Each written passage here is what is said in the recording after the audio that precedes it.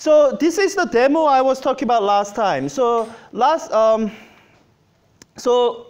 Tuesday we looked at oscillations, and you looked at simple harmonic oscillation with a spring, with mass on this spring, right? That's the demo that we have used for a while. So we introduced the oscillation with that because that's what you're familiar with. It's easier. But I want to use this setup to illustrate one thing and actually talk about one more thing in a little more detail. So this is an example of pendulum. You have actually seen pendulum before, right? And you see that this moves back and forth like in a, like tick-tock kind of regular way. The same way this mass was oscillating on the spring in a regular way. So you can imagine applying the mathematical description that we were applying to mass on a spring the exact same way to here. So this is another example of simple harmonic oscillator. If we had to give it a name, it would be pendulum. And we'll go through the derivation of this pendulum equation of motion so that we can see that the solution to this looks exactly like what we looked at on Tuesday. What this setup is for right now is to illustrate what's called coupled oscillators. So that's this demo that you saw before, right? Where it started out oscillating up and down, and then over time it's rotating that way. I prefer this demo because this is, one, easier to explain, and two, easier to manipulate. So let me demonstrate one of the features of this coupled oscillator with this demo. All right, stop there. Okay, so this is how I'm going to set off this oscillation.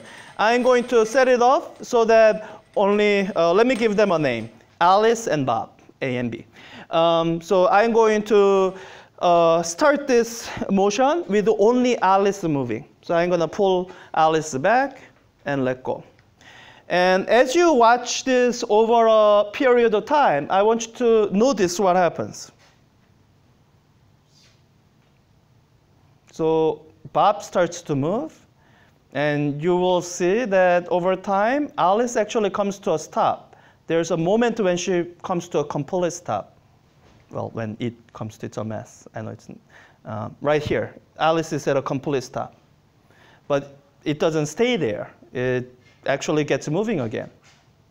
And then over time, Bob will come to a complete stop. Wow. I'll wait until Bob comes to a stop, and then I'll continue. This does take a while because so this is, wait, it hasn't come to a stop yet. I mean, you believe it'll come to a stop, right? Okay. So this is an example of coupled oscillator. And I will tell you right now that coupled oscillator as a topic, it's an upper division level topic. So other than doing this demo and giving you some terms to, I don't know, Google search, we won't really talk about it. But it's an upper division level topic to actually deal with it in detail. But we can handle it in a conceptual level. In a conceptual level, this is one way I can describe it. So I start by putting energy into A. And as A moves back and forth, what you are saying is that some of this energy transfers over to B. And then you wait long enough, that energy transfers back to A, back to B, back to A, and so on. If there was no friction, this would go on indefinitely. And so what do you think is the mechanism of energy transfer? Tickle? How is it being transferred? Yeah, so when I put energy into A, how is that energy that I'm putting into A getting transferred into energy of B? It's moving the mechanism back and forth. Yeah. Yeah, as you watch this, you realize that, notice that this support is moving back and forth, right? Yeah, you might have thought that's because I don't have proper budget to put a good support. But actually, the fact that the support moves, it's an important part of how this works. I haven't actually tried this, but let me try this. Let me actively stabilize it just by holding on to it. Can I do it? I don't think I can actually do it. So there's a reason this is a 2-kilogram mass. It's heavy enough so that it can actually shake the support. Now, let me show you a little bit of change from this. So so they look the same length or symmetric. I'm going to just change the setup here slightly by wrapping the string around this mass. I'm going to, by wrapping the string around this mass, and I'm trying to avoid it having like unwrapping and just tumbling down. Let's see.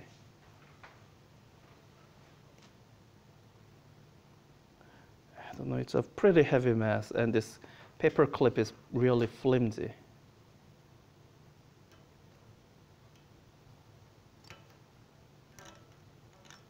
All right, I think that'll work. All right. So, all right. So let's try it again. I'm going to put energy into A. Let's see if that transfers over to B. So some of it does, right? But not quite. In fact, we can wait for 10 minutes, and not enough energy will really go into B. And since it's not going into B, it stays in A. So what do you think was the biggest difference between the setup we had before and the setup now? So this support, it's still shaking as this moves back and forth. So why is that energy not being transferred into this? Wait, what? So the length is different, but it has really nothing to do with the radius, nothing to do with the torque. Yeah. Asia, you're going to say something? Yeah, so the difference in height is different. But you know, the height is different, but I want to express it in a way that it's not specific to this pendulum setup.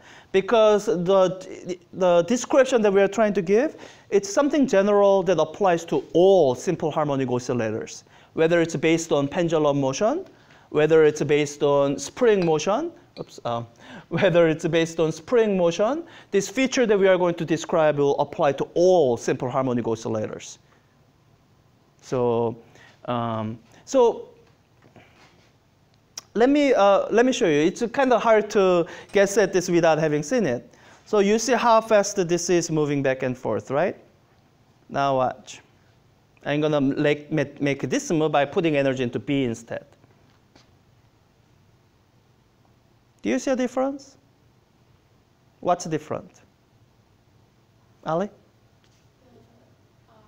didn't transfer to Alice. Yeah, so it's not transferring. We know that already. But what is different in how A is moving and how B is moving? Faster? Yeah, this is faster. So this is one of the features of the simple harmonic oscillator that we looked at last time, and we didn't really spend enough time on it. That's why I want you to highlight it. So when you look at simple harmonic oscillator motion, there's really if you had to pick out the one thing that characterizes a simple harmonic oscillator motion, is that it has a natural frequency of oscillation. A simple harmonic oscillator motion has a natural frequency of oscillation. And you saw this with the mass on a spring system, right? We derived, so you know, when you describe the motion of the mass this way with this function, the height of the mass as a function of time is equal to some amplitude times cosine of omega t plus the phase factor. What you saw last time was that a lot of these parameters were variables or undetermined, except one. The angular frequency here was determined by the equation of motion. So for mass on spring, you saw that this omega was equal to square root of k over m, right? And this is the property of the system. It's a constant value. So if you have some mass that's hanging from a spring, then it naturally will oscillate at this particular frequency. And no amount of what I do, like if I try to make it oscillate, oops, too much. If I try to make it oscillate at a greater amplitude, that will not make it move at any faster frequency. I mean, it'll move at a faster speed, but the frequency will be the same. That's what you saw in the lab, right? So that feature transfers over to any other system that you would describe as a simple harmonic oscillator. So that's what you are seeing here. These two different pendulums, they have different parameters, different length. And that length somehow must go into the equation that determines its natural frequency of oscillation. And we'll take 20 minutes or so to look at that. So that's what you are seeing here. These two have different natural frequency of oscillation. So in terms of trying to transfer energy from A to B, as this moves, it shakes the support at a particular frequency. And the frequency that this is shaking the support at, it's mismatched with the frequency that this needs to gain a lot of, because you can actually imagine making this move with a very tiny amount of force. I think, can I do it with my breath? I might be able to.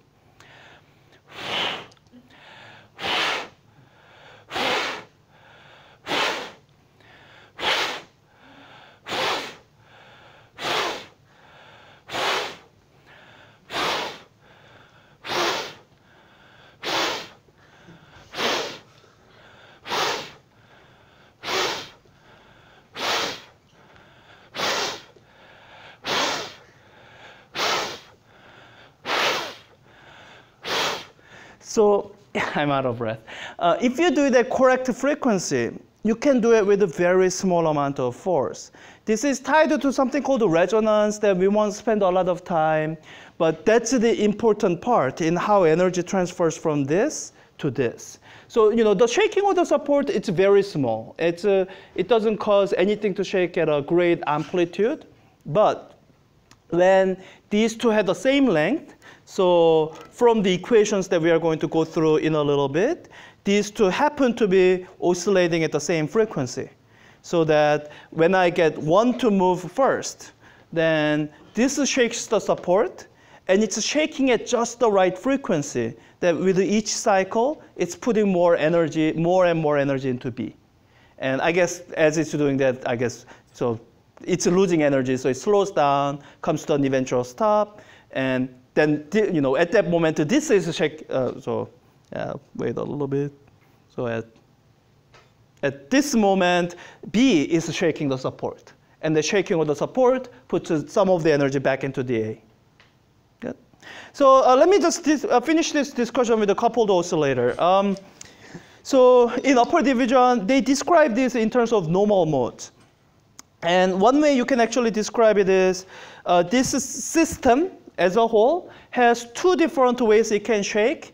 That's the normal mode.